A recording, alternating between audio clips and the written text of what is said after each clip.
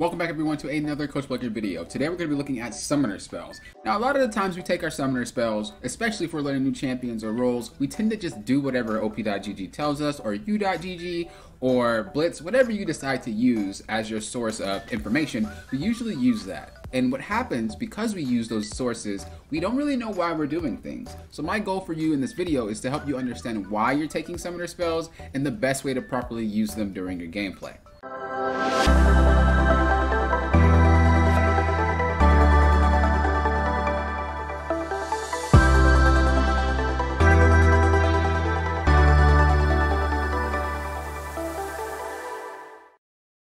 Alright, so the first summoner spell that we have is Ghost. For 10 seconds, your champion can move through units and gain 24 to 48% movement speed, depending on the champion level. Ghost extends its duration on takedown. So let's go ahead and break this up. So when you activate Ghost, you can move through units. It prevents unit collision. Have you ever had a time where you were trying to CS or trying to fight and you got minion blocked? Or maybe you were trying to do something and a champ was in your way and you couldn't get past it. This prevents that. So you're able to move through minions, champions, scuttle crabs, whatever. You can't move through walls, but you can move through active units on the map. The second part of this says Ghost extends its duration on takedown. Any kills or assists is considered a takedown. So the most effective way to use a summoner spell would be to ensure that you can get more kills to then extend the duration of Ghost. Another way you can use it is to run away. Obviously, that's a pretty simple one. And another way you can use it is to catch up to someone. You have to close that gap so you can ghost. But a lot of the times you do want to spend your time ghosting when you feel like you can get a reset on someone to continue the movement speed. The roles that typically take Ghost are going to be top and jungle. Other roles can take Ghost, but it's very situational. I would definitely recommend that you only take it if you're top or if you're jungle. Ghost is really just used on juggernauts most of the time that need to be able to close that gap and prevent being kited. The next summoner spell we have is Heal. Restores 80 to 318 health depending on champion level and grants 30% move speed for 1 second to you and a target allied champion. This heal is halved for units recently affected by Summoner's Heal. When you heal, it heals you. That's pretty self-explanatory. It says heal, so you're healing yourself. Also, you get a 30% movement speed buff, which is huge. It's very, very nice. The third part of this is it affects another champion near you.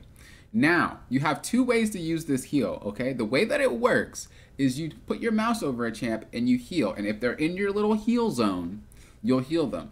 Also, it will heal the lowest champion in that zone. So, let's say your mouse isn't on someone, but you do heal. You'll heal the lowest target. So, if I were to be low, right? And someone behind me was low, and the person in front of me was getting low, but they weren't lower than the person behind me. The person behind me has 30% HP, the person in front of me has 50. If I don't hover my mouse over that person to heal them specifically, the heal will target the lowest champion, which would be the person behind me. And that's how come sometimes you press heal and it doesn't go off on certain champions. You have to make sure you put your mouse over them, or you have to make sure that they're the lowest champion in that vicinity of your heal. And then one final note, when you heal, you get a brief debuff on you. That means if another champion were to heal you, the heal effect would be lower. It wouldn't be the same, it'd be halved. That doesn't usually happen because usually there's only one heal per game. The roles that typically take heal are going to be the ADC, or if the ADC decides not to take heal, the support will take heal for them. The most effective way to use heal would be to either, again, use it for the movement speed, use it for the heals. You can even use it to bait. So let's say I have 100 HP, right? I have 100 HP, they know I have 100 HP, and they're gonna try to dive me. If I heal as they dive, I then have more HP, which means I can turn the fight. So you can use it as a bait as well. One side note is that if you are ignited, your healing will be reduced. Ignite reduces healing. So if you were to heal while being ignited, it is lower. So remember, if you can, try to let the ignite wear off, whether it be you or someone else you're trying to heal, so that way you get the full effectiveness of the heal. The third thing that we have is Barrier. Shield your champion from 105 to 411 damage depending on champion level for 2 seconds. So pretty much this just shields you from all incoming damage. Physical, magic, true damage, whatever, it will shield everything for the amount that the shield has had. The best way to use this ability is going to be the same way in terms of baiting like heal would be. You would use it to prevent damage done to you. So you can either bait it when you know they're about to all in, or maybe you shield yourself from an ignite tick. Whatever you do, you're trying to prevent damage from coming onto you. As I just said, the best way to use it would be to prevent burst. So if there's a LeBlanc getting ready to jump on you, if you have barrier, you prevent that burst. The roles that usually take barrier are going to be mid lane. You don't usually see barrier anywhere else. Now support does have some occasions like Soraka, but I highly recommend you don't do that, and you only take barrier mid. The fourth summoner spell is exhaust, but before we get into that, if you really feel like you deserve a higher rank, if you really feel like you're not having much impact in your games, if you really just feel like you're lost and you have no clue what to do and you're just in a rut of playing game after game after game and not having any successful gains, I highly recommend that you go to CoachBlaker.com. Book yourself a session and start making progress.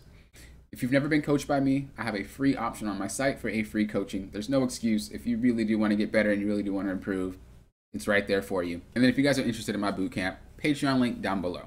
Bootcamp will start next month, so make sure you guys sign up before you can't sign up anymore. Exhaust target enemy champion, reducing their movement speed by 30% and their damage dealt by 35% for 3 seconds. You'll have to target the enemy champion and it's going to slow them for 30%. It will also reduce their damage by 35%. The best way to use exhaust is to either slow down a target or to reduce its damage, its burst potential.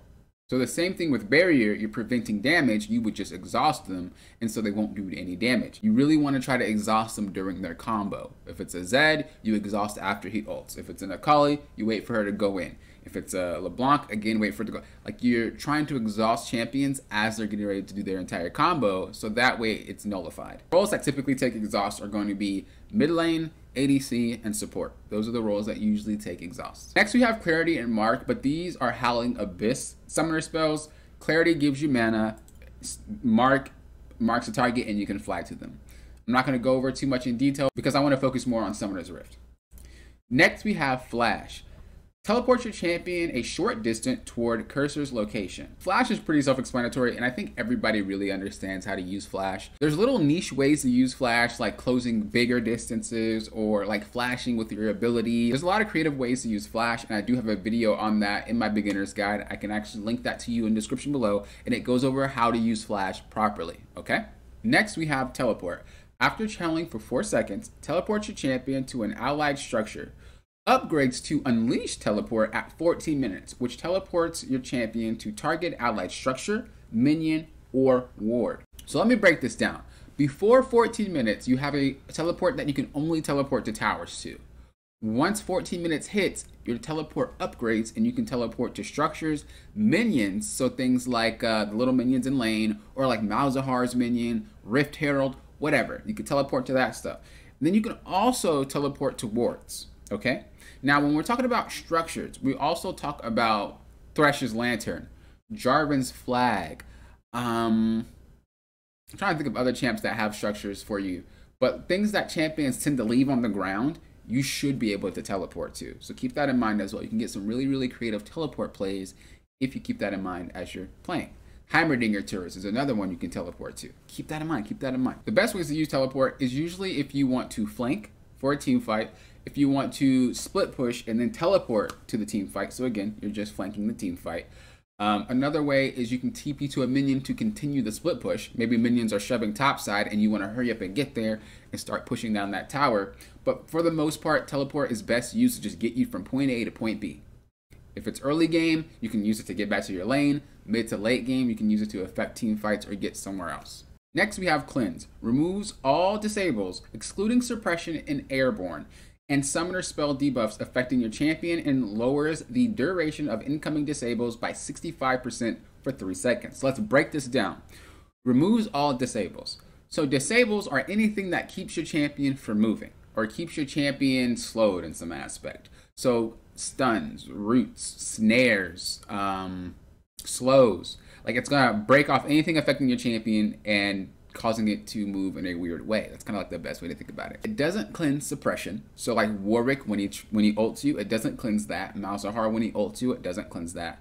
And it won't cleanse you being airborne. So if you get knocked up by Malphite, it's not gonna cleanse it. You're still gonna stay in the air. And the second thing that it cleanses is summoner spell debuffs. So when we're talking about exhaust, it cleanses that. When you talk about ignite, it cleanses that. So make sure that you think about that when you have cleanse. I can cleanse ignite, I can cleanse exhaust, and I can go ahead and make more plays around that.